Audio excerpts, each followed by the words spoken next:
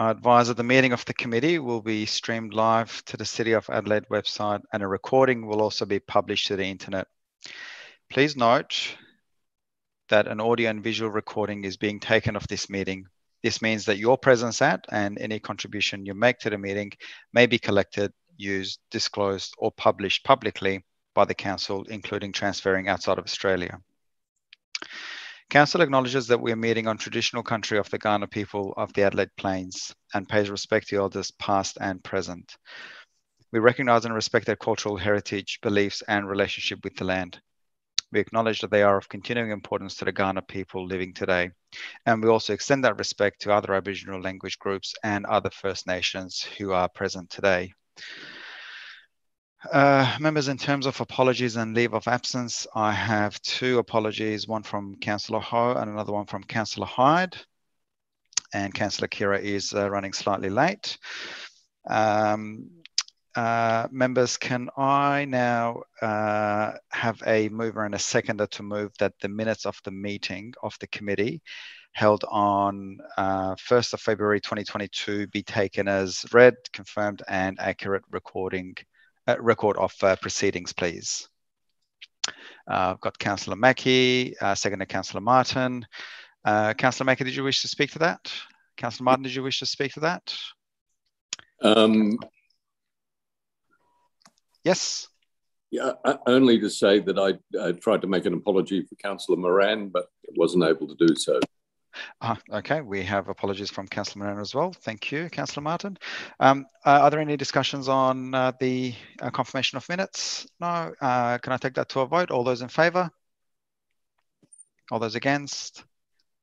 And that is carried. Thank you. Members, we have two items before us, two presentations, I should say. Item 4.1, Lot 14 precinct updates and upcoming works. If I could ask Jeff Register to introduce our guest and this item, please.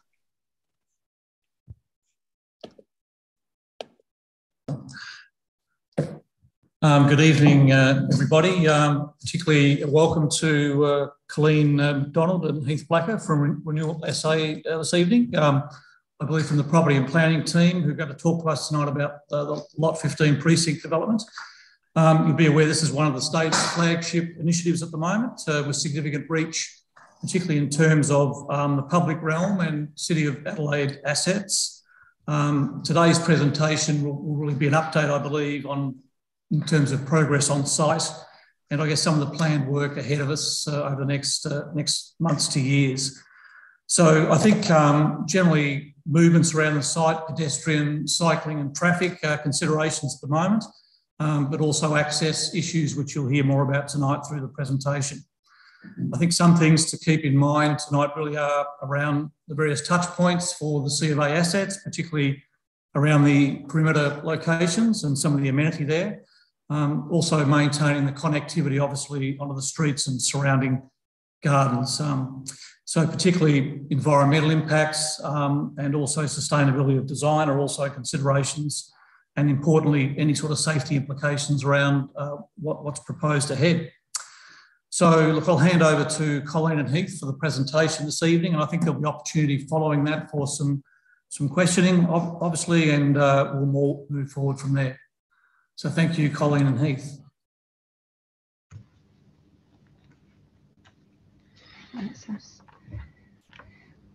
Okay, thank you for the introduction, and thank you for having us tonight to present the update on the Lot 14. We focus particularly on traffic and movement in this presentation. As per the introduction, we're seeking, sorry, I should say I'm Colleen McDonald, intro. I'm the Manager of Property and Projects for the Lot 14 project. So I look after the design of buildings, public realm and all of our approvals. And Heath Blacker, who's with me tonight from Warbridge and Gilbert, is the Senior Principal Civil and Traffic Engineer, and he's helping me with this presentation on the technical aspects of the traffic management strategy, which we're presenting to you. I just have included this slide as a bit of context, a bit of a glossary, because we will be referring to, in particular, the gates. So Gate 9, Gate 7 are the historic names from when it was a hospital of those access points. There were 10 gates in all. And the Bice Road is just a working name that we're using for the primary access out to North Terrace. So that's just really by way of context. I know you all know Lot 14.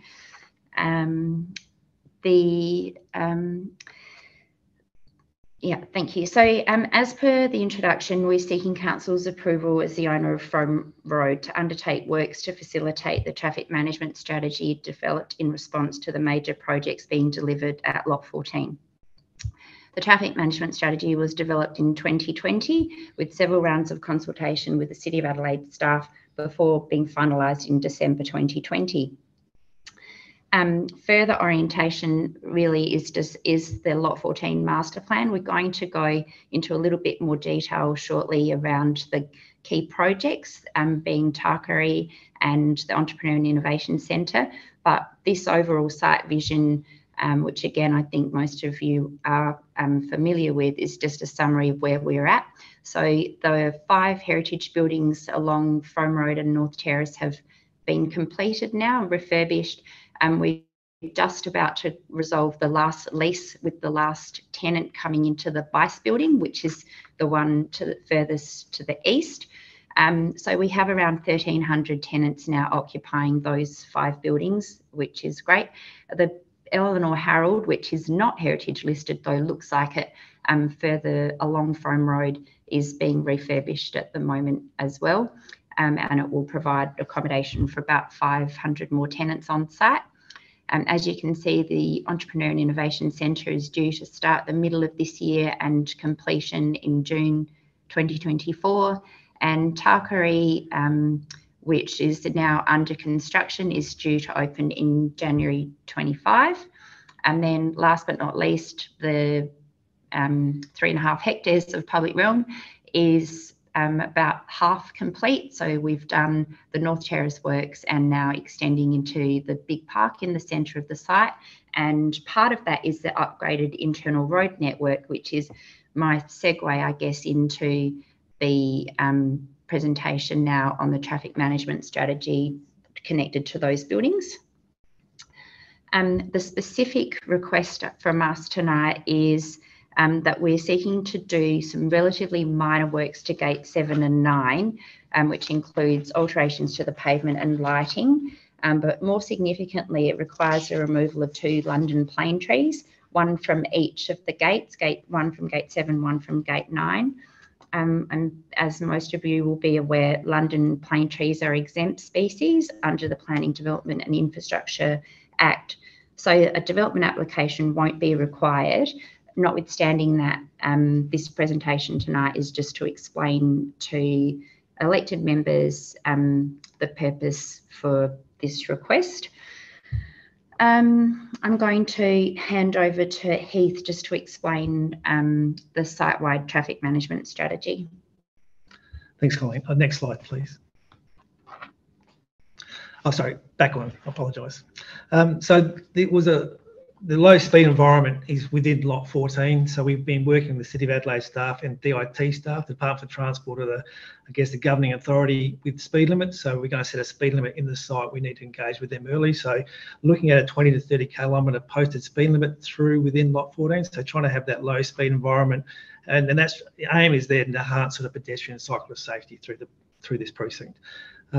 In terms of the site itself, there'll be needs for the site to have deliveries, for waste to be collected, for emergency service access. So through that development, we were predicting, estimating in the order of up to 100 commercial vehicles. Those commercial vehicles will vary in size, but that's sort of the order of magnitude of the heavy vehicles that will access the site.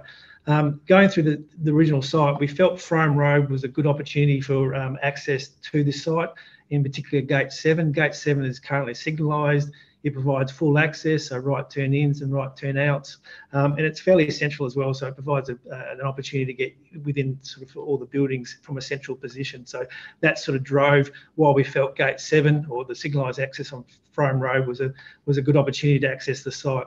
And there was basically predominantly smaller trucks, but there may be need for occasional semi-trailers as well as buses, school buses and things access the site, particularly for the Tarkari site. So next slide, please. This is just by way of update. The council staff in particular have asked me just to address the changes from the 2018 master plan to where we're at now. In 2018, you can see that solid black line was a suggested in and out for vehicles entering the public car park. That relied on accessing University of Adelaide land, which wasn't supported. So the access for the public car park will remain as it is, and you can see that on that second slide, the current proposal where vehicles can go in and out from Gate 7 and Gate 9 and around to the east into the car park. And then that slide also just shows the balance of the movement through the site as per the traffic management strategy. And just a bit more context, I guess, around pedestrianisation and the emphasis on cyclists. So the slide to the left shows the vehicle path. The orange is the primary vehicle movement, so in and back out to Frome and around to the car park. And the red is kind of the lesser used, primarily for trucks. And then the one on the right is really just showing the strong pedestrian and cycle paths. So the orangey colour on the second slide over is the Parklands Trail. So we've been working with staff around delivering the Parklands Trail through Lot 14, which I know is of interest to some of your residents who we've met with several times. And we're really excited about that opportunity as it comes along the western side of Tarkari. We've got many bike parks going in along that path at the back of Tarkari and connecting to the cafe and through into the pedestrians. So yeah, just highlighting, I guess, the focus not being on vehicles, very much being on pedestrians and cyclists. Thank you, Jenny. These slides here, I guess, try to explain sort of the thinking around the internal road network of Lot 14. Fundamentally, it'll be a flush sort of area, but we still provide a distinct area for vehicles and a distinct area for pedestrians. They will be done with paving, landscaping, hard landscaping, trees, things like that. So that's sort of the environment we're looking to provide. So next slide 2 provides a few pictures of sort of some examples that provide that feel of what we're trying to achieve out here. And again, trying to provide that low speed environment, but still provide that vehicular access through the site. Next slide, please. And just briefly then touching on the major projects. So the Entrepreneur and Innovation Centre was approved in February 2021. It was a referral to the City of Adelaide with a focus on pedestrian vehicle movements to and around the building. And more recently, since February 21, we have a variation approved to that application, which shifts the basement ramp to the western side of that building. What that does is the road that runs along the full northern extent of the Entrepreneur and Innovation Centre can therefore be, again, a pedestrian-focused, cycle-focused road with very limited vehicle movement along that path. The majority would go into the building from the west. Next slide, please, Jenny. There's just some details here about, I guess, the specifics of the site itself in terms of there's 55 staff car parks that have been provided as part of this 300 bike parks. There's an 8.8 long truck, it's a garbage truck effectively, that will come into the site and down into a basement area, and that will be for deliveries as well as waste collection. There's end-of-trip facilities, and all the waste collections and deliveries are within the basement of this facility. Next slide, please.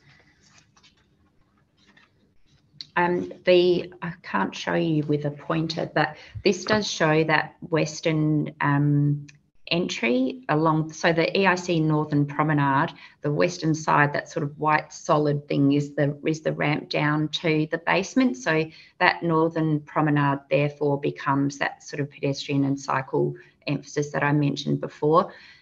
This is a key part of the public realm of Lot 14. So it's a very large, it's about 1,500 square metre permeable, two-level open void.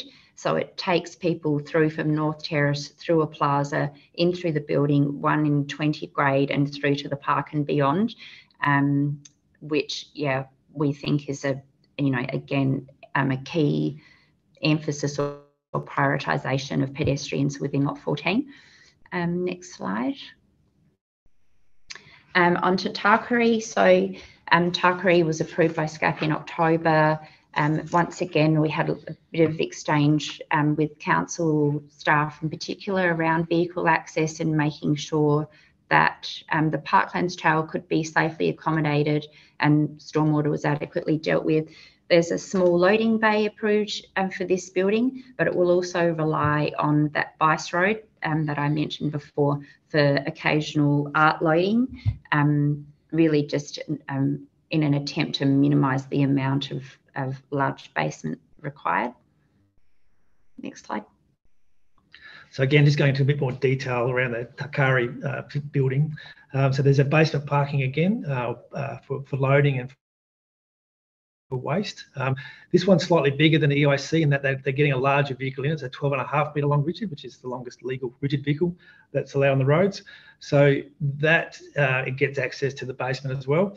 Part of this development, there's also expectation of allowance for buses, so school buses, coaches to drop off on Bice Road. And as part of that, very occasionally, if a semi-trailer needed to get access in with something quite large for an exhibition, that can actually come through and then leave via North Terrace. The other 12.5 metre truck and the 8.8 truck will head back to Frome Road as part of that. The buses itself, we did work with DIT, the bus part of DIT, as well as City of Adelaide, and arranged to have a drop-off and pick-up on North Terrace. That's sort of at the start of the bus lane there. The DIT bus people are okay for us to use that for private use. It's just that they want it clear for morning peak hour and afternoon peak hour. So in those during the week, in those times, if buses wanted to come, they can drop off on Bice Road instead. But predominantly looking to drop buses off on people from buses on North Terrace. Next slide, thank you.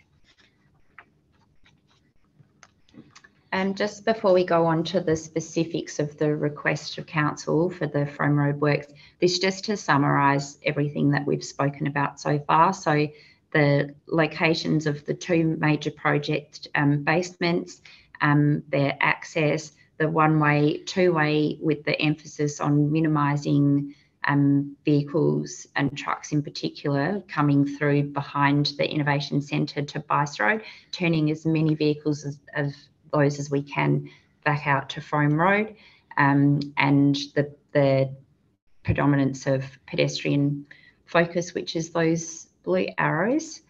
And now Heath will just present the specifics of the request to the works on Frome Road. Next slide, thank you.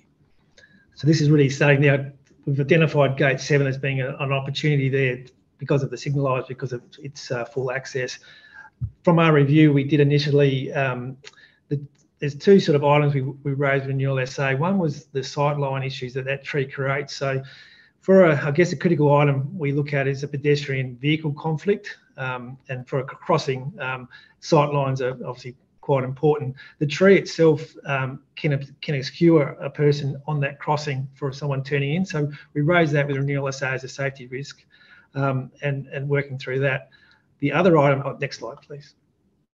Apart from the safety risk or the sightline restrictions, this just goes a few photos as well through the tree location, if that, just pointing out the location of the tree with respect to Gate 7. Next slide, please. Thank you. So the other item we obviously looked at is the turn pass for heavy vehicles to get in and out of via Gate 7. So the critical vehicle to get in that is restricted by the trees, it's a 12.5 metre long rigid truck, so that's the bus size, and the 12.5 to go to the Dakari facility. So we looked at, trying to do a right turn in and not a left turn in, because then that's sometimes a bit easier. But even with trying to facilitate that, it was still impacting the tree. So it was a sightline issue, as well as the vehicle access for the 12.5 metre vehicle to get access to the site was being restricted by that tree. Thank you. So whilst we looked at gate 7, we also looked at gate 9. We have been sort of talking with City of Adelaide staff regarding the north-south bikeway. Currently, the width of Frome Road is slightly narrower at gate 9 than it is at gate 7. There's not enough width for a right turn lane. The proposal for Frome Road is the north-south bikeway, which takes out a lane of through traffic and converts that to a wider bike way. By doing that, there is an opportunity then to put a right turn lane in. So we looked at that, as well as the sightline safety issues, again with gate 9, in that you've got a tree in the middle of a pedestrian crossing that can obstruct sight lines for vehicles to cars and people to cars. So we looked at that as being a potential option. It's a longer term option, but we felt that was another benefit from a traffic point of view and a safety point of view. Having an extra right turn into gate 9 assists the site with providing further redundancy. So if something goes wrong with gate 7 and it becomes blocked, there's opportunities to access from the south to gate 9. We feel there's also an opportunity to provide a pedestrian crossing. So you've got the Frome Road, the Frome Trail coming through to the university. You could actually incorporate a pedestrian crossing as part of that. So there's, I guess, there were seen as some benefits in upgrading this intersection, and I guess the north-south bikeway provided that opportunity. So we had a look at that as well. Next slide, thank you.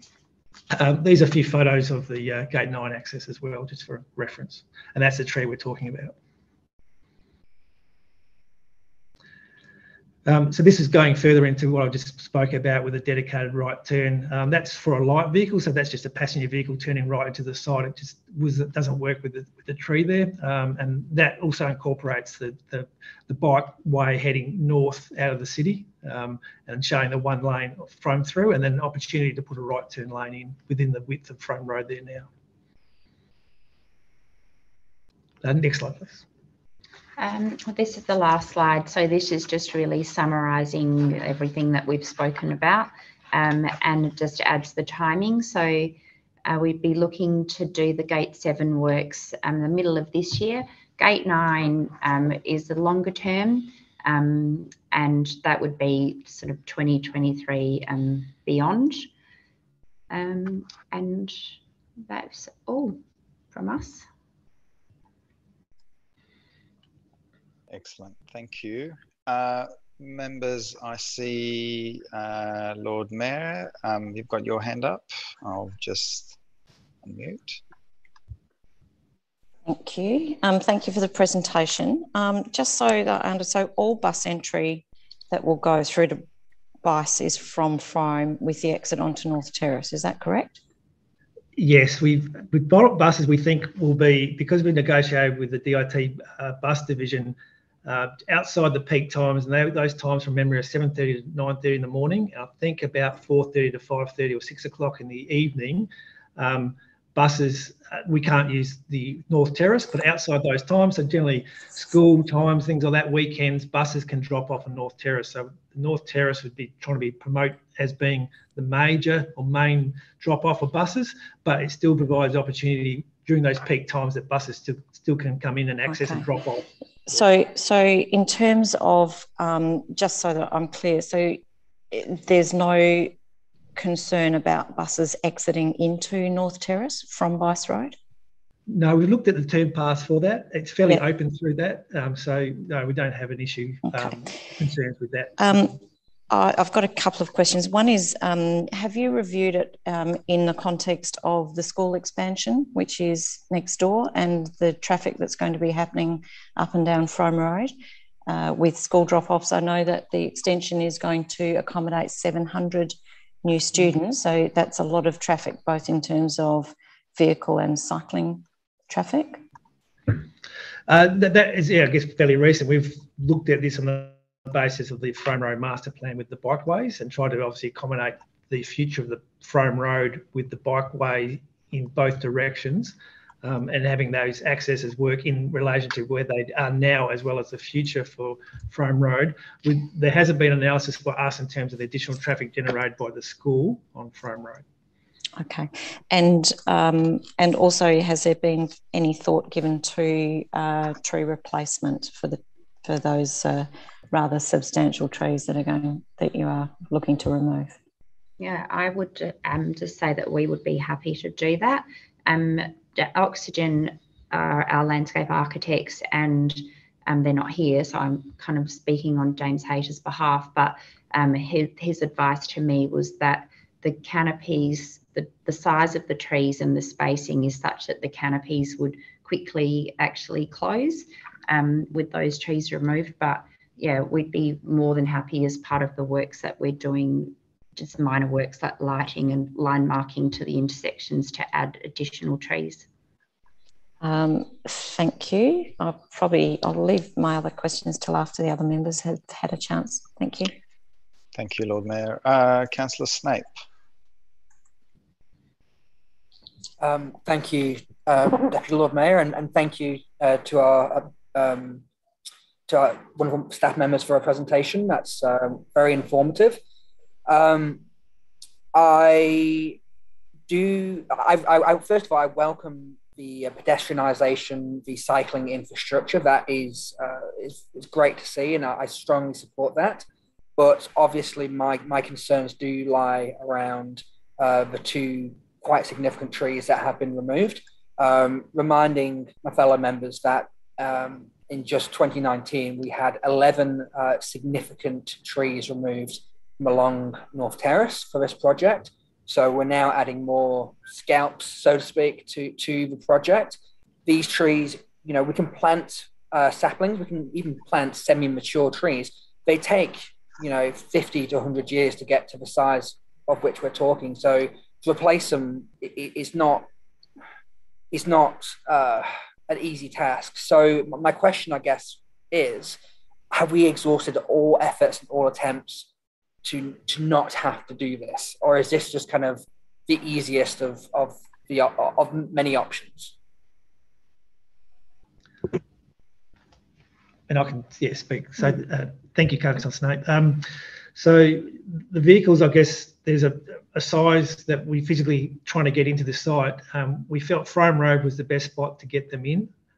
North Terrace, I guess, there's a lot of pedestrians out there at the moment. There's a tram stop. There's a fairly pedestrian activity, and whilst that's obviously the school children walking through, we felt that Frome Road signalised access. The signals in particular provided a good access point, but just trying to get physically these larger vehicles into the site to facilitate the buildings on site, it was physically just not possible to get those trucks in safely without those trees. It was just too tight. We have looked at other opportunities and we've tried to limit it, but we felt that this is the best outcome. Thank you. Councillor Knoll?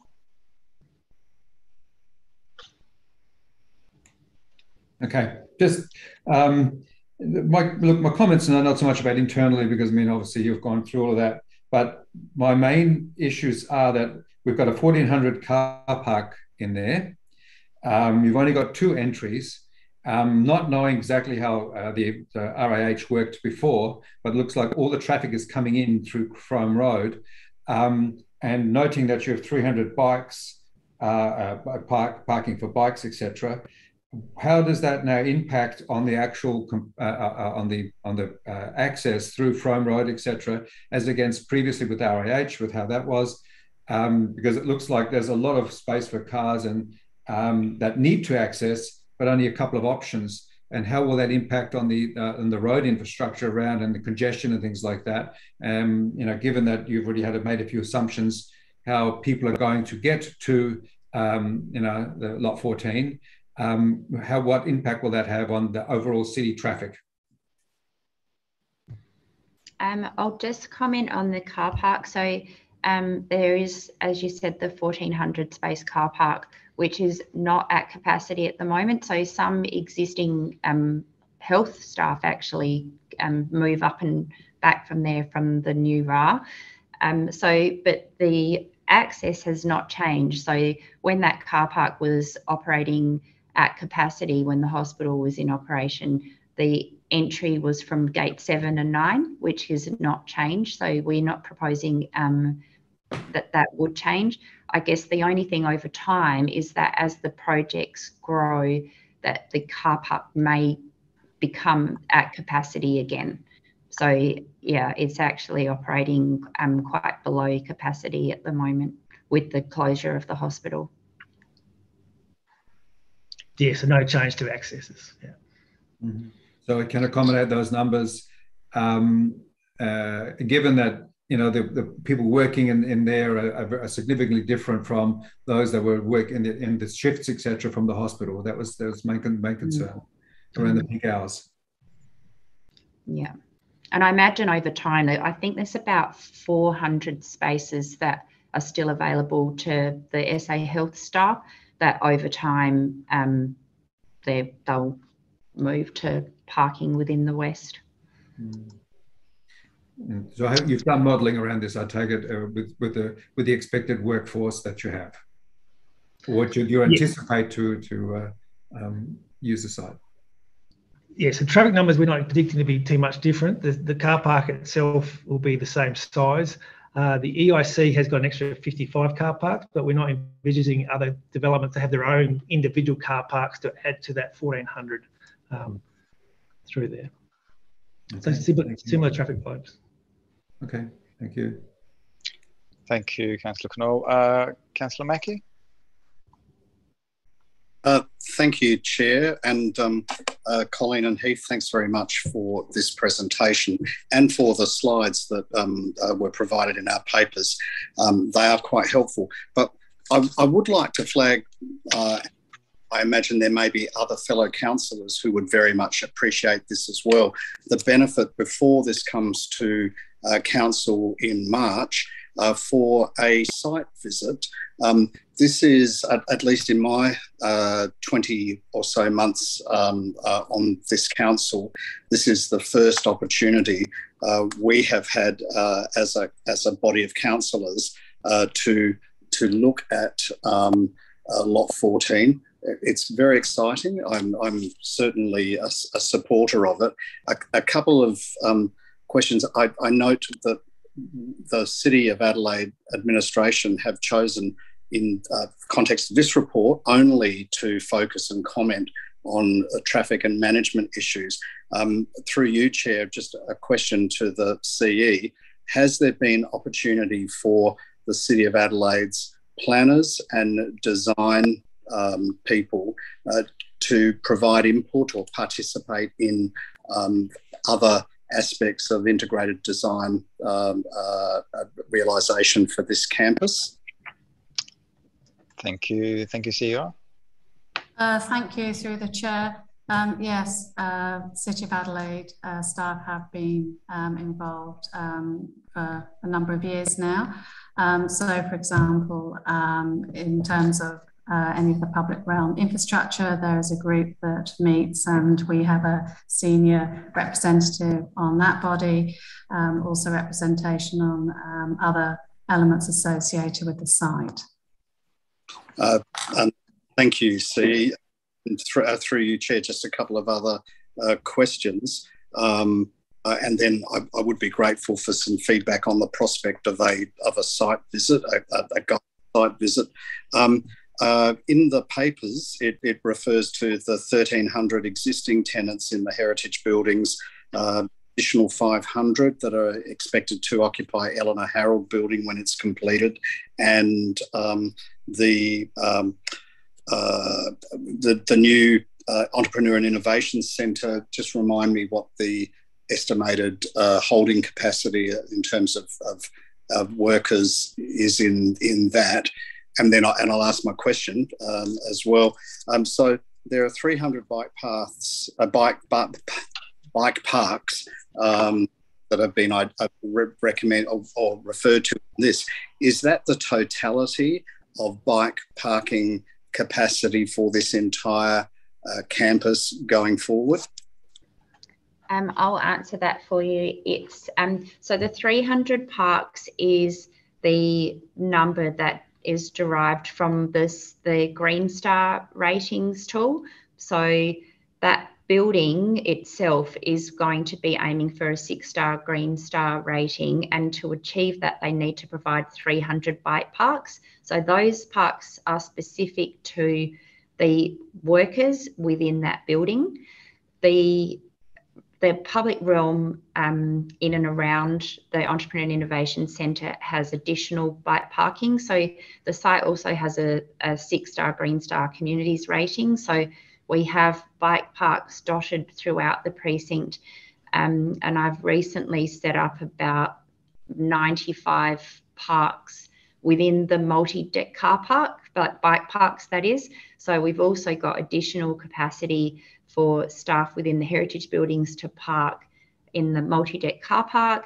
Tarkari has about 30, I think it's got 8 staff parks, because the staff numbers are obviously much lower with the nature of that building, and about 30 visitor parks, which I mentioned in my presentation are along that Parklands Trail. So there's a lot of bike parking. I think we're up to in just that count that I've done, we're up to about 450 or so bike parks.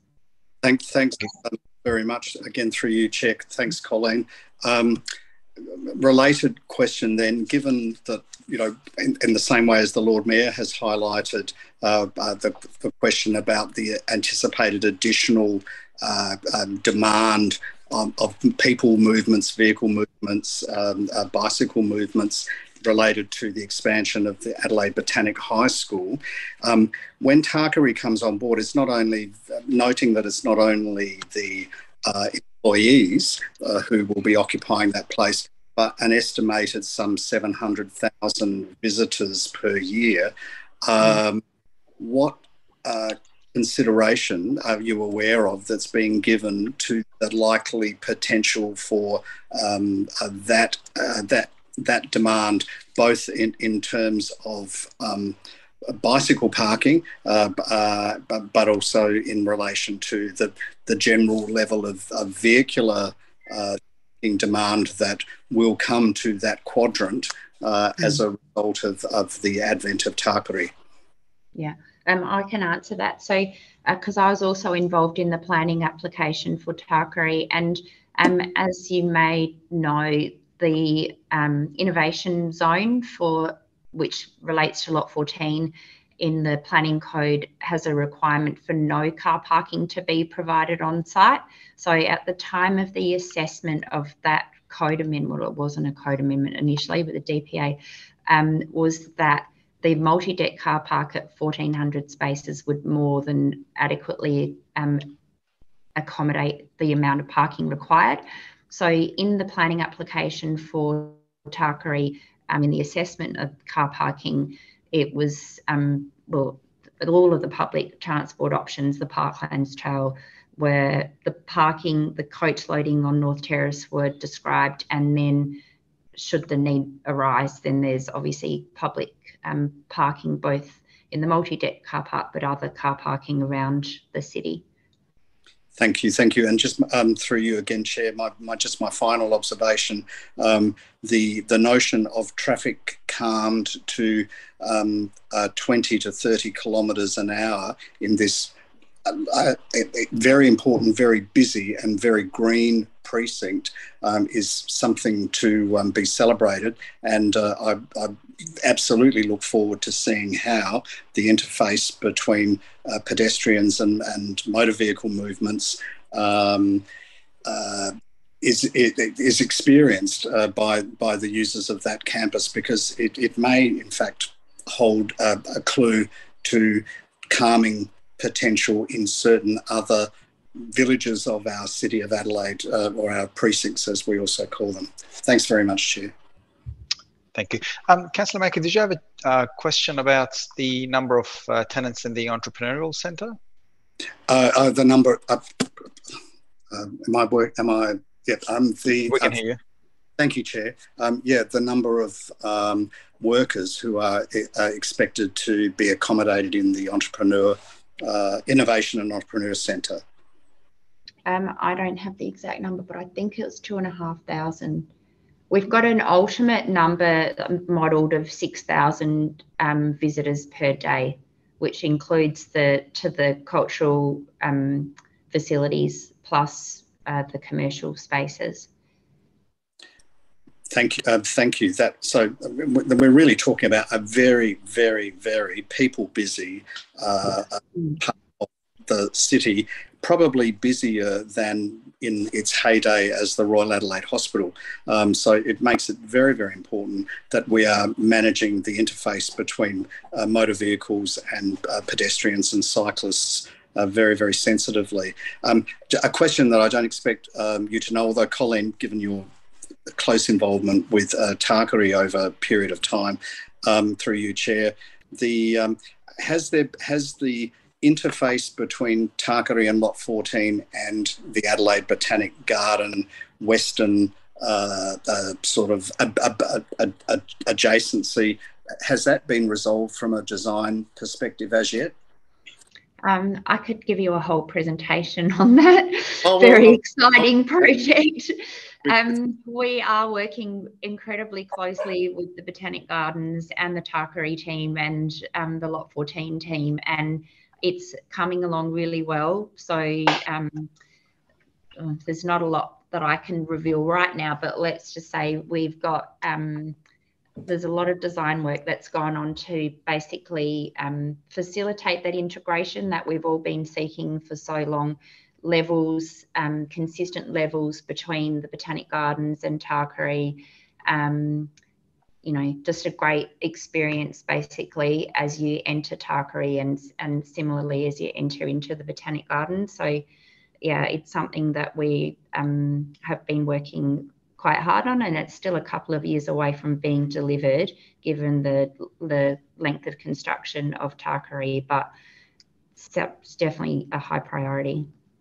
Thank you. Well, through you, Chair, I might bookmark with you, Colleen, a chance bit of a one-to-one, and for any other council colleagues who are interested, because this is absolutely one of the most exciting and important developments within the City of Adelaide, and there are others, of course, but I'm particularly interested in this. And just for my council colleagues, I was brought in at the end of 2015 as the interim director at the Botanic Gardens in order to help facilitate the dialogue between the interests of the Botanic Gardens and the Department of Environment and what was called then ORA, the old Royal Adelaide campus that's now called Lot 14. So it is incredibly important and incredibly exciting. Thank you. Thank you, Councillor Mackie. Members, are there any other questions? I do not see any hands up, so I think that will be the end of that. And I agree with you, Councillor Mackie. I think the East End traders will be very excited to see this project completed and see that amount of traffic return back to the East End. On that note, thank you, Heath and Colleen from Renewal SA. We will move on to item 4.2, which is West Franklin Stage 2 project update. And I believe we have Sean and Rachel with us tonight.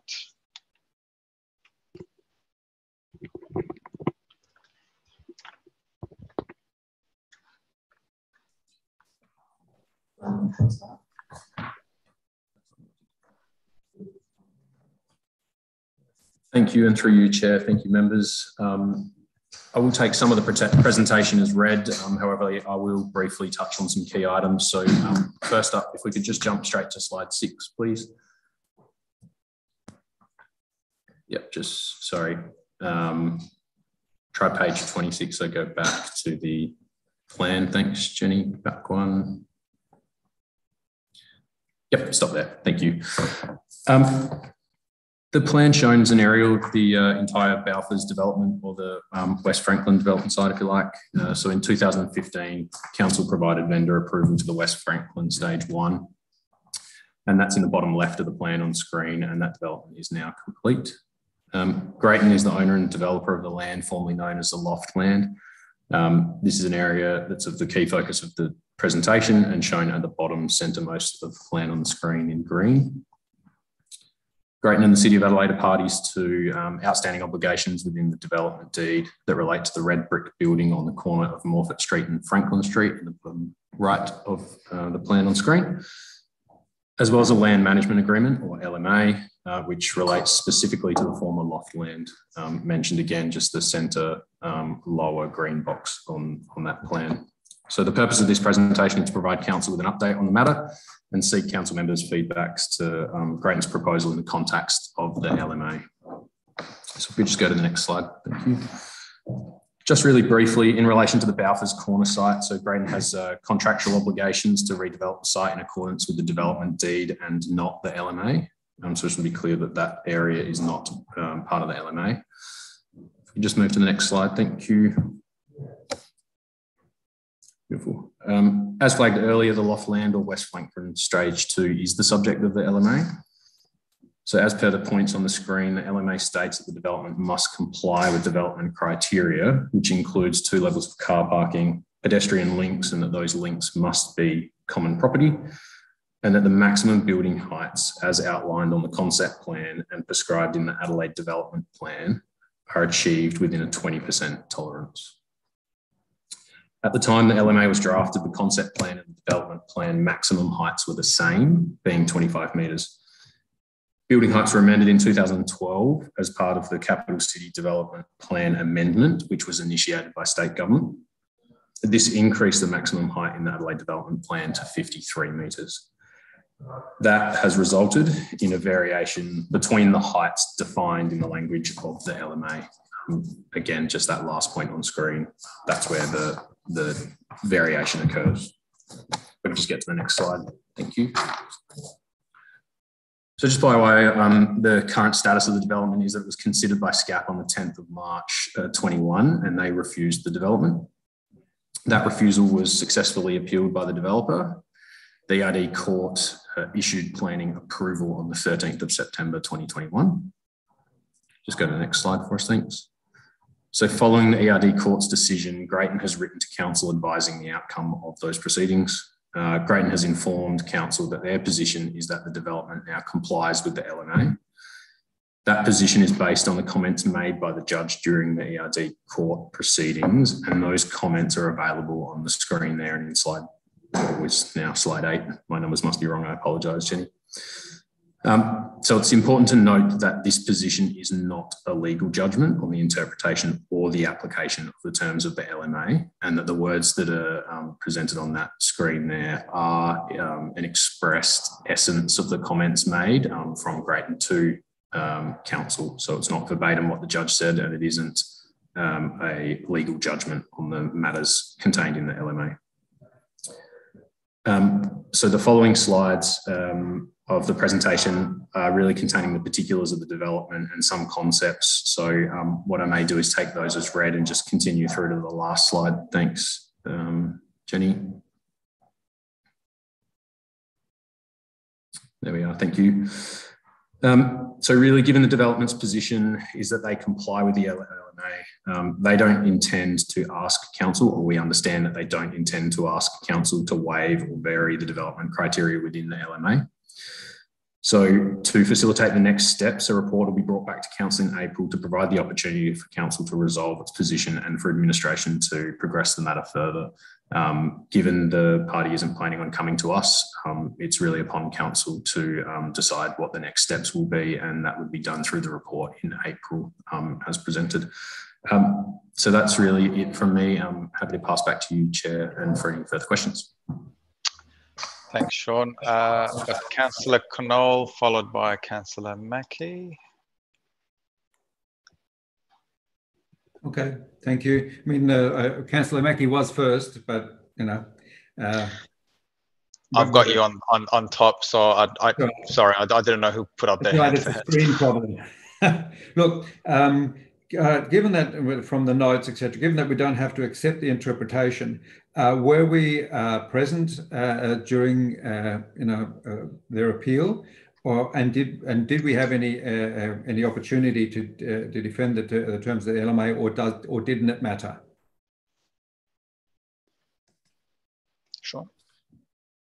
Thank you, and through the chair. So the proceedings were around planning approval. So it's my understanding that that is separate to the application of the LMA. I think if you look in the presentation, there's a history of what we anticipated would occur, which was that really they would seek and gain planning approval and then return to council to contemplate any variations required in the LMA and I guess put forward their interpretations, etc., for us to contemplate. That's changed, and so effectively that planning approval has been provided. However, that doesn't relate directly to the interpretation or application of the LMA. Mm-hmm. And from that, you also say that SCAP is waiting for us, a response from us before taking action. What influence does this other appeal and that have in that in this deliberation with them? Sean? Thank you, through the chair. So SCAP is not waiting for feedback from council in that regard. So the ERD decision was provided the planning consent. So that's or planning approval. So that is where my understanding is that that's the end of it from SCAP's perspective, and now it is around council's dealing with the LMA with the developer. Mm-hmm. So just with that, I mean, this LMA was about ensuring the value, etc., and the certainty for the purchases of the various apartments in the buildings and such. So, and that is what our LMA supports. So can we rely on this LMA to be able to support their purchasing choice, or is this in question? Sean? Through the chair, Councillor, I probably have to take that on notice. It's probably a fairly detailed response given the position, and that would certainly be something that we can provide information to council on to inform any decisions at the meeting in April. Thank you. Thank you. Thank you, Councillor Knoll. Councillor Mackie. Yep.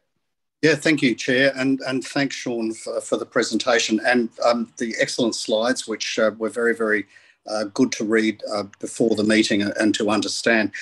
First question, and it may be more to the CE Chair rather than Sean, is noting that it says a confidential report to Council is proposed.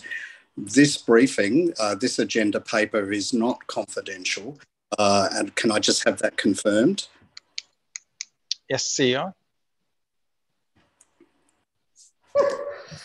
Thank you, through the chair. When this report was published, obviously it's a public document, and I did just say to the team earlier this afternoon when we were reviewing it and talking about tonight that, oh, you've already made a presumption that the report coming back in April is in confidence. And I said, as you know, we are under strict direction from our council to try and do as much in public as possible. And noting the huge community interest in this, in that area, I think that there's two things. One is clearly there's going to need to be a strategy developed about how best council responds. Some of that may or may not be best shared publicly, but then any report that comes in, my hope is that it is in public. Thank you, CEO. Yeah, thank you, Chair, and thank you, CEO. I will resist the temptation because I understand the rules of engagement in committee is not to debate, and there isn't a proposition here for us to debate, but mindful that Council was unanimous in its position, which it provided feedback to SCAP that led to their initial refusal of this development, and that therefore prospective apartment investors do very clearly need to be very, very careful and wary of snake oil salesmen who interpreted the LMA as imposing a maximum in terms of development in their sightlines elsewhere in the complex. And so my question, framing this as a question, are there opportunities, and I understand this will come back to us in April, but for council, as council, to participate in appeal of this decision, because we have hundreds of residents, somewhat less of actual individual rateable entities, who will righteously be outraged by the impact of this development approval on the enjoyment of sightlines and more particularly natural light in relation to the investments that they've made and of which they're very proud. Thank you. Sean? Through the chair, I think consistent with the comments of Claire, the item that we'll bring back to council will discuss, I guess, the strategy associated with taking the item forward, to which some of your comments in the question relate to what that strategy may well be amongst other items. So short of that, I think the answer will be additional information provided in April to council. Thank you, Sean. Thank you. Councillor Martin. Yes, in relation to the options open to council, am I to understand that the advice which the administration says will be confidential, but which the CEO says might not be confidential, will include legal advice on ways in which we might be able to exert any influence over this, or might not be able to? Sean? Through the chair, yes. And is that information sufficiently sensitive that you contend it needs to be heard in confidence? Sean? Through the chair, without that information in front of us, we could make that judgment, but consistent with Claire's comments would be that we would make it as public as possible. Okay, and am I to understand that you don't have that legal advice to hand yet? You're still waiting on it? Sean?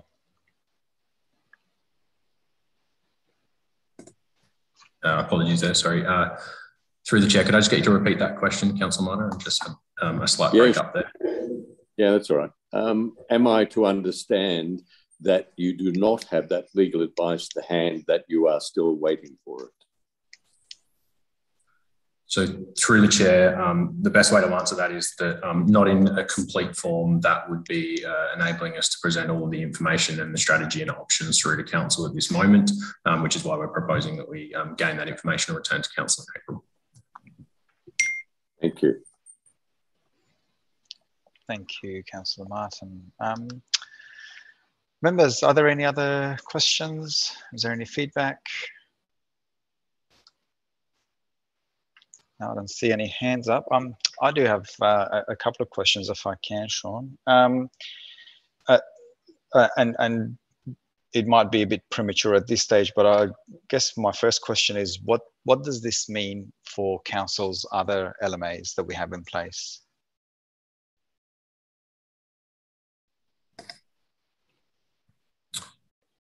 Through the chair, so there are other LMAs that council are party to, and each of those would need to be assessed, I guess, on their own merits as to what any impacts would be, noting that really this is about developing a strategy to return to council to discuss what they may be.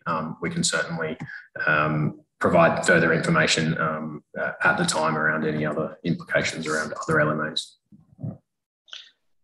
Okay, so I guess, and this might be something that might be covered in that report, but one of the things that I'd be interested in is seeing whether if this particular case would set a precedent or a norm, given that we do have other LMAs on other sites throughout the city.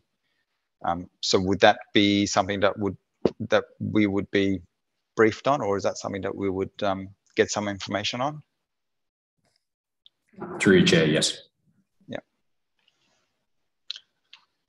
And also just one more quick question about the LMA itself. Will the actual LMA come in that report in April as well?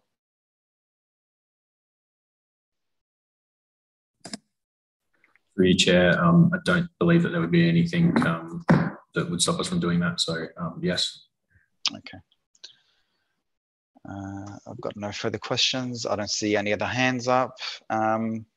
Members, if there are no other questions, thank you, Sean. Members, you probably would have been made aware earlier this afternoon that items 4.3 and item 4.4 were withdrawn. Given that we've got no other items on the agenda, it is 6:31 p.m. I will close that meeting. Have a good evening.